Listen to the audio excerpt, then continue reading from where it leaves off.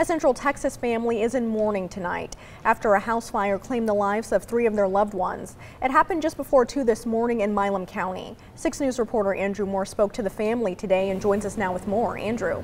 The Milam County Sheriff's Office says Marvin Cantwell, Myrtle Cantwell, and Bill Cantwell died in that fire. Both investigators and family members believe space heaters were the cause of that fire. Family members were still going through the ashes of the Milam County home this afternoon when we showed up, trying to find their loved ones' keys, documents, as well as any keepsakes that may have survived the flames before the sun went down.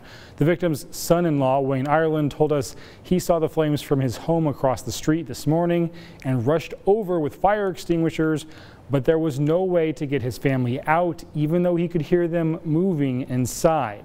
The Thorndale and Rockdale volunteer fire departments spent 3 hours getting the blaze under control. The Milam County Sheriff's Office told us today space heaters have been the cause of other fires in the area, and they urge people to take precautions. If you are using a space heater, make sure there is 3 feet of space around the heater.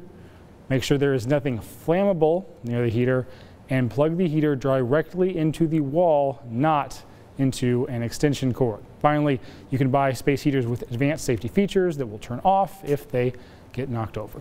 Amani? All right, thanks, Andrew.